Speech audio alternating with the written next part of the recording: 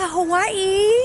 Hawaii is the birth home for Sakai. Dolphins are a big part of this journey. I say 50 dolphins all playing together in like a bubble, making sound and just coming out and jumping. It was so beautiful and magical. 33 weeks and counting.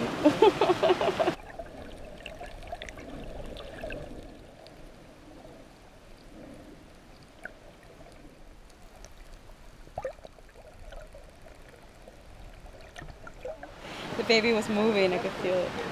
Happiness, and joy.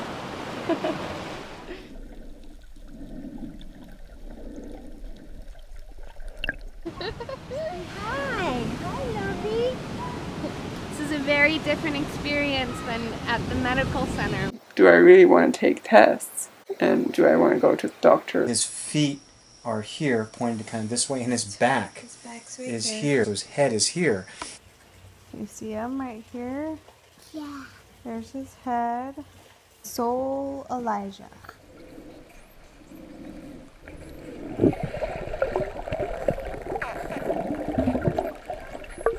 My biggest fear was ending up in the hospital to have our baby. Being pregnant, are you really willing to go that deep journey of listening to your intuition? In like bliss heaven. Wow.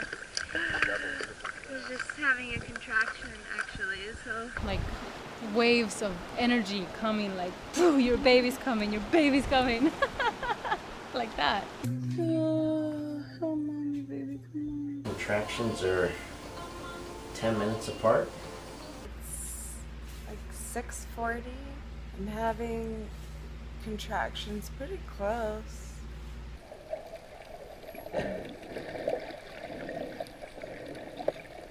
You know, we're going to be helping Sakai and helping Sweetie out. I love you, baby. You're doing a good job, babe. I'm doing so beautiful. The next contraction.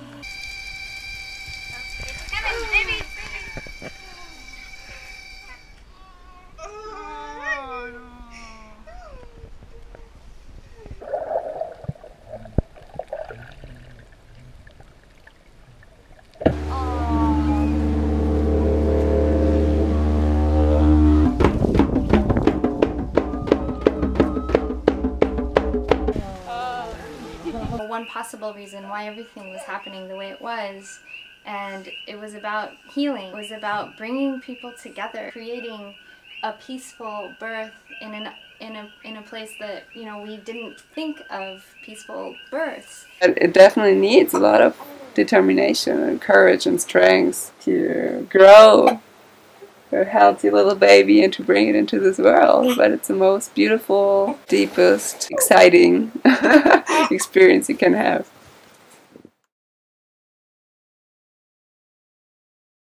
Imagine Our World Happy is the journey of 5 women who have followed their heart's desire to be with wild spinner dolphins during their pregnancy.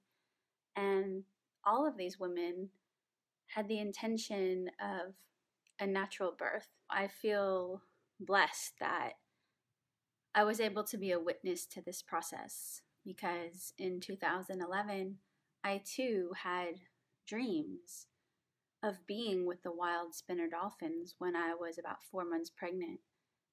And I didn't know how to explain these, especially to friends or family.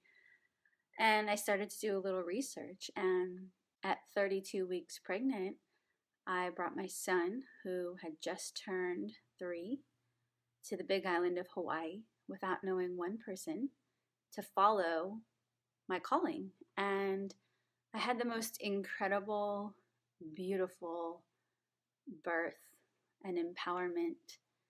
And I spent 2 months swimming with the dolphins.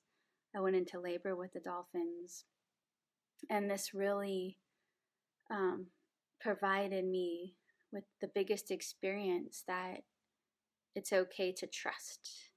That the more we trust in ourselves, the more we trust in our intuition, the more we get out of our heads, the more beauty and peace and joy we experience in our everyday life.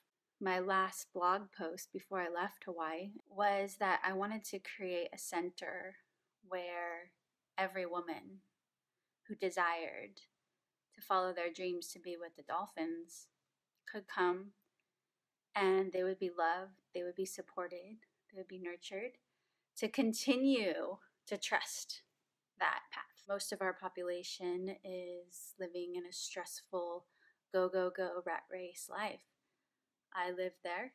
I've experienced it, but it doesn't have to be. And when we're in that go, go, go stressful life, we are creating a stressful environment for the growth and the nurture of our unborn child. And it is already proven that stress itself is the number one cause for disease. And we have an epidemic of childhood diseases. It's not a coincidence. You know, we are living in this life that is not serving a lot of us. And we are birthing children into a world of distrust and separation. And we're trying our hardest to provide the best environment for our children. But that environment is not really shaped by our intuition. It's not shaped by what we truly feel and desire inside. It's shaped by society. It's shaped by how we now have been told how things should be and how they're supposed to be and how to conform to a system that really isn't serving us. A system that is continuing to nurture disease, unhappiness. And that's complete opposite of our birthright. It's a complete opposite of joy. It's a complete opposite of love. It's a complete opposite of excitement. And the more that we can bring joy into our everyday lives, and the more that we can lower our stress, and the more that we can learn to trust in our innate self, knowing it all inside, that life can be full of more peace. It can be full of more joy. It can be full of more time to do the things that you love, or maybe even just time to remember what is it that you love. And to have more people around who really put your happiness and your being first and allow for that creation to unfold, the more we're going to bear children into an environment that's going to support them to trust, for them to feel loved, for them to encounter an experience of safety and security, and that everything is okay and everything is perfect. And that's really what's important. I believe that's the root for our happiness and for our future, is to step back from what we think we're supposed to be doing and following almost mindlessly, not because we're not smart and not because we don't know, but because life has become so fast and we're constantly catching up that we don't even give ourselves the time or the opportunity to step back and breathe and to reassess. A lot of times an opportunity to sit back and reassess happens when there's a death in the family, or when you become pregnant, or when you have a new death experience, or when you become so sick you can't do your daily activities. And that's what happened to me. I had this amazing, beautiful experience in Hawaii birthing my daughter and experiencing what it felt like to let go and to just live in bliss. And for some reason, I thought it was only that moment. And I went back to my regular life and continued to try to be the person who I was supposed to be, and had my own business and was doing my yoga and I was meditating and I was breastfeeding, trying to nurture a relationship with my partner, homeschooling, you know, the list can continue, paying a mortgage, paying car payments. And I just kept pushing through it, thinking, okay, if I just get through this part, I'm going to have a break. If I just get through this part, I'm going to have a break. And yeah, my break happened in the hospital. And completely separated from my 17-month-old and by then my 4.5-year-old. And I was on my deathbed. You know, the chaplain was visiting me, and my whole body had become numb, and I was paralyzed, including my vocal cords. So I was not even able to speak. And that really gave me a different perspective of what it was to fully let go and to receive and to listen a lot more. Something that it's almost impossible to listen when your mind is running 1,000 miles per hour and your to-do list never ends. How are you supposed to take the time to listen? And so to me, being in the hospital, as much as it was a very challenging time in my life, was the greatest gift to really step back, observe, and listen. And that listening for me was to my higher self, to God, to spirit. And it became so clear after 3 weeks of being completely immobilized and unable to communicate that I was not living my dream. I was not living my potential.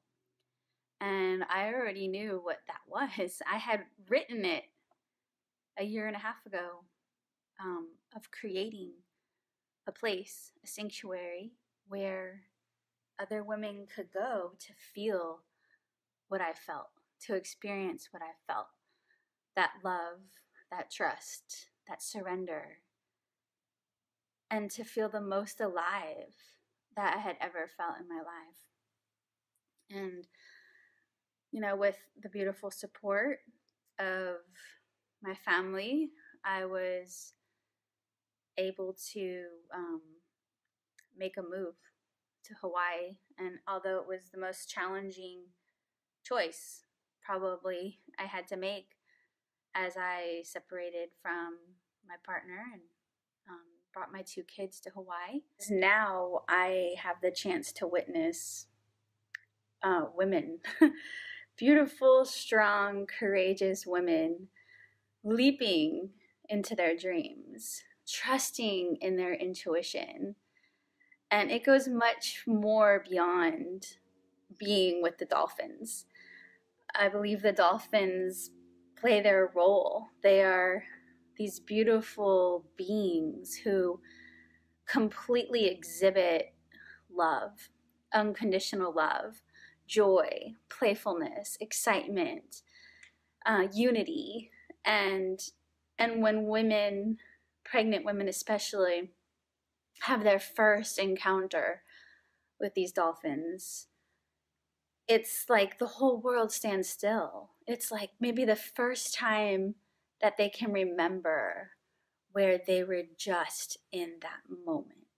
And that moment was so full of love and so full of peace and joy. And it's like a reminder of, wow, I can experience this every single day. And that is the truth. And we don't need the dolphins to do that every single day. But being an experiential learner that I am, for me, it's an opportunity to not just know in your head or in your heart that that experience can be, but to actually live it. And, after swimming with the dolphins probably for a year, before I started fully diving into supporting women, pregnant women, to be with the dolphins, I had to completely, heal and trust in myself that this isn't crazy. Like a lot of people might find the work that I'm sharing is crazy. A lot of people find fear in it. And it took a lot of courage for me to move past that fear and to really put myself on the line that I am a liaison. That's all I am. I am a liaison for you to fulfill your dream. and that every woman's dream is so different.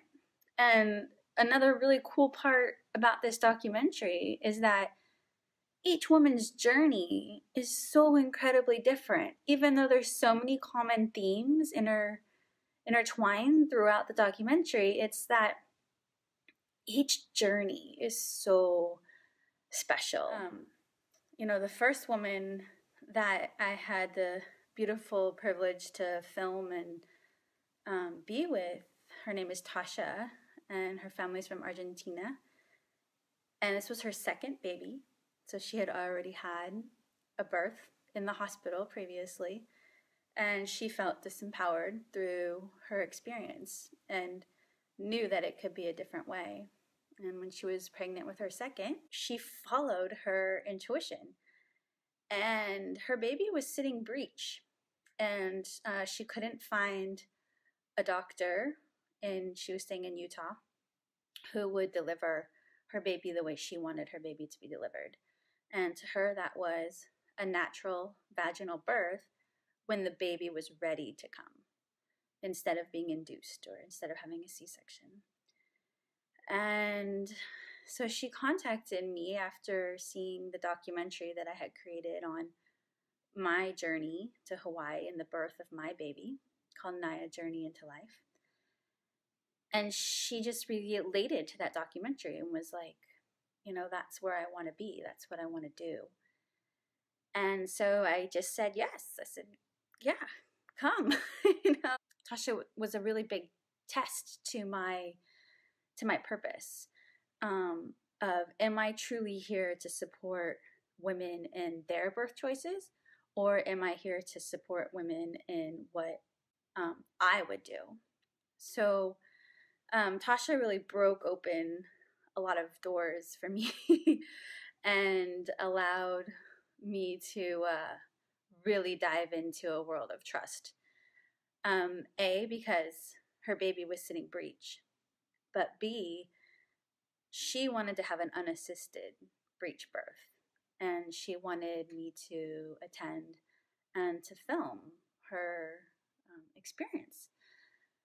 And I received a lot of controversial messages from some of the midwives on the island, and that I wasn't being responsible for midwifery, for the safety of women on the island.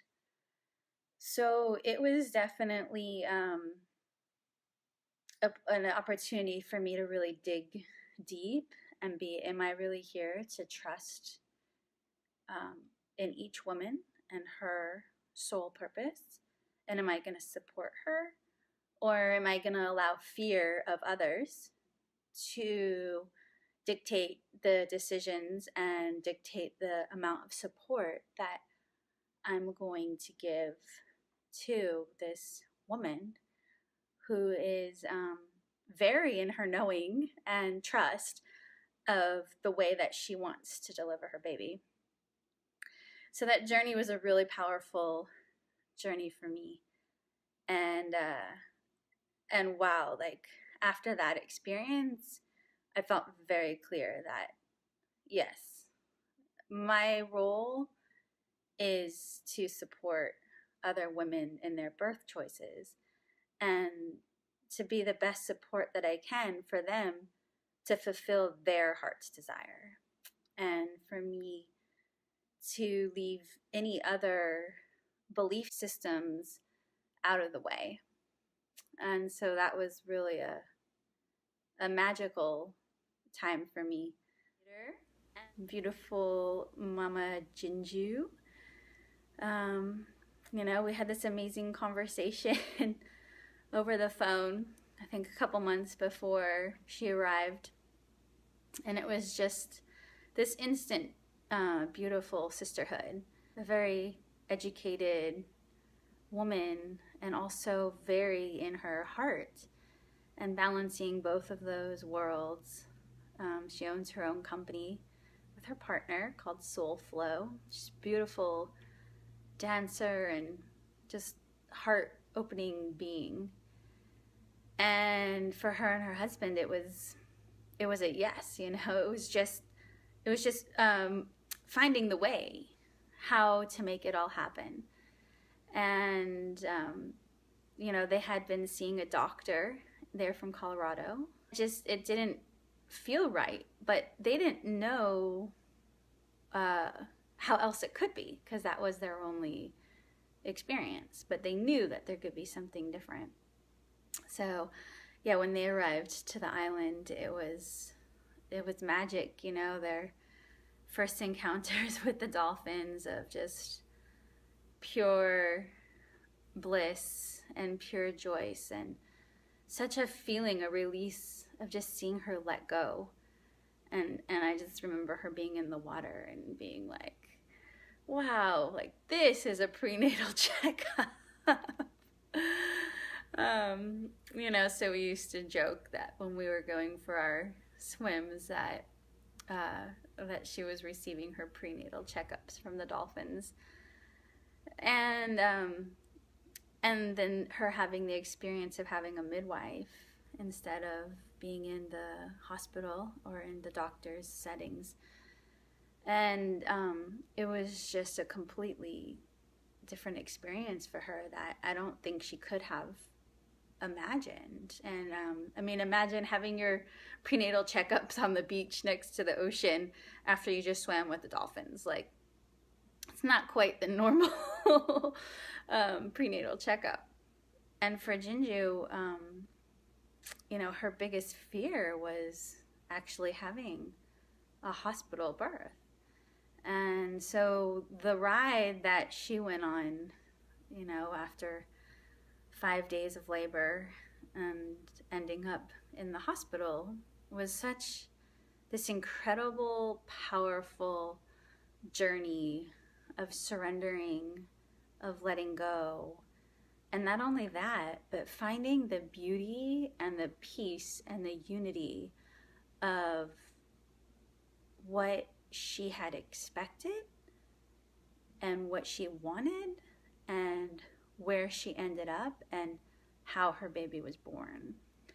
And just the love that is just shared in this experience is, again, for me, you know, like, I just feel so blessed that I get to witness so many transformations, so much letting go, so much trust that, you know, it fills my heart and continues to give me more power and strength and courage to live my life.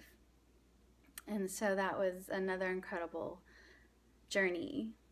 And Maria, who, wow, I was so blessed to be in contact with her in her early pregnancy.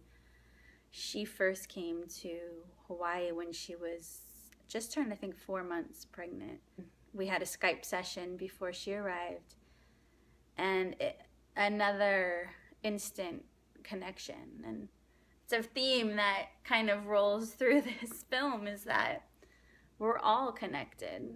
You know, we all have this underlying oneness, and when we see that and feel that in another person, it's such a magical unity. She wanted to come check it out and really make sure that this was her journey, that's really what she wanted, is to be in Hawaii and to be with the dolphins. It was very clear, it was very obvious to her that this was it.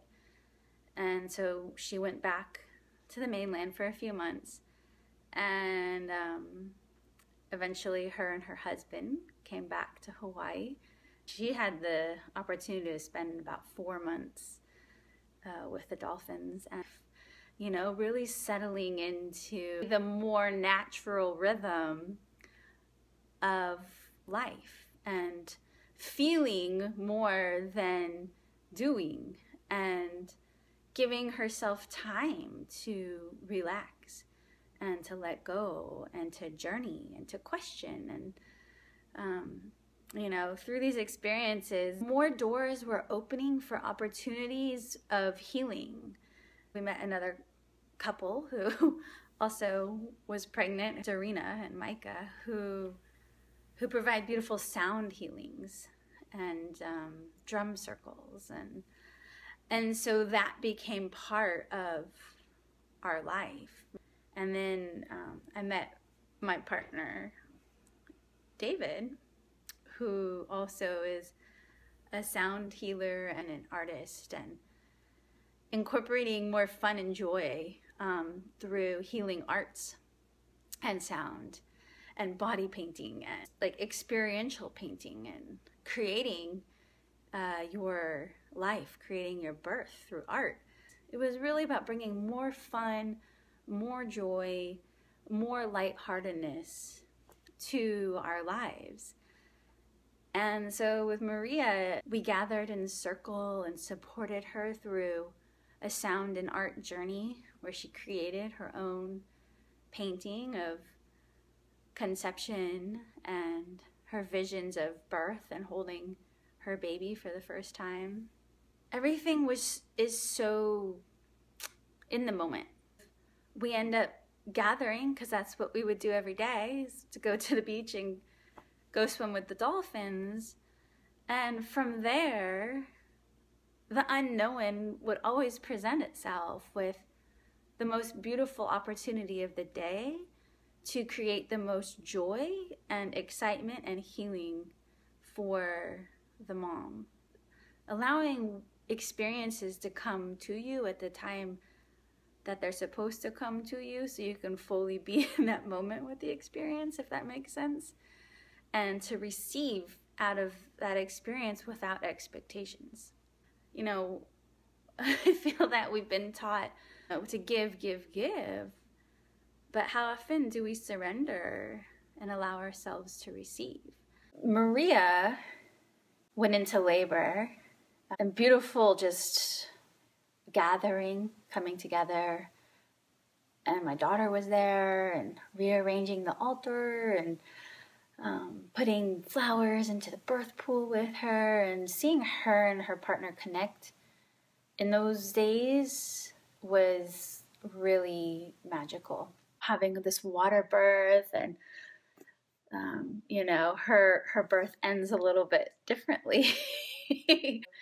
Yeah, it was magic, of course, and again, just another opportunity to let go and not hold on so tightly to what we think we want or what we think we need, but to surrender to what is, and to allow that what is to be the perfect thing in that moment. Mike and Dorina have had now this incredible opportunity.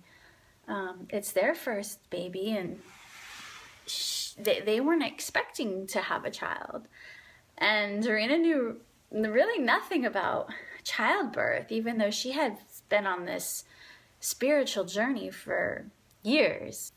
Just a few months after they got married, they found out, well, they didn't find out because they actually chose not to take a pregnancy test and to trust in her own body and what she was feeling, and to trust in that pregnancy.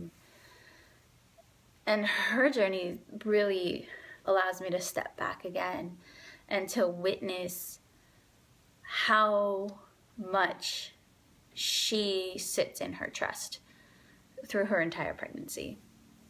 and how connected she was to her unborn baby. And when I say this, it's because she did not do any tests during her pregnancy. She no ultrasounds.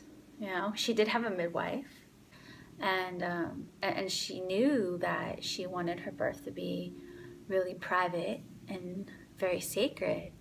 And at the same time, not having any prior knowledge to birth, she had a lot of fear. She's really consciously moving through fears, and she really takes the time and space for herself to do that. You know, she dove in full throttle and was really trying to clean her womb and her memories, and to go into those dark places inside of her and where those fears were stemming from, and releasing them. And her partner worked on that, you know, for basically the whole pregnancy through many different things, as we all have things that are inside of us. I feel that we're just not always willing to open those doors and to see the fears and to acknowledge them and to release them. So such this beautiful, shining example of a woman who really dedicated her life in that moment to creating the best environment she could for her unborn child, and also having the ability to witness now 3 births, or at least 3 of the pregnancies, and hearing of the birth stories on her journey, and seeing each individual woman and their process and how they birth. And it really brought, I think, a lot of comfort. An opportunity came where a film company from England wanted to come and film what we were doing. With Dorina, it was really that this time was so sacred, and that at the moment she didn't feel that she wanted to share this experience with such an audience, not because she didn't want to share it, but of course the fear of how it would be portrayed. Again, this is a very much different experience than what most women have. You know, not every woman is swimming with the wild dolphins every day and spending their days doing sound healings and drum circles and birth art and, you know, diving into their deepest fears and then exposing herself to the public is definitely, you know, it takes a big leap of faith that you're going to be portrayed in the true light of who you are, especially in the media. But something came through, and Dorina slowly felt like the baby was like, yeah, like, I want to share. I want to share that birth can be a different way. I want to share that pregnancy can be a different way. And we were blessed to have this wonderful woman from LA come, and she has been on this path of trying to conceive naturally.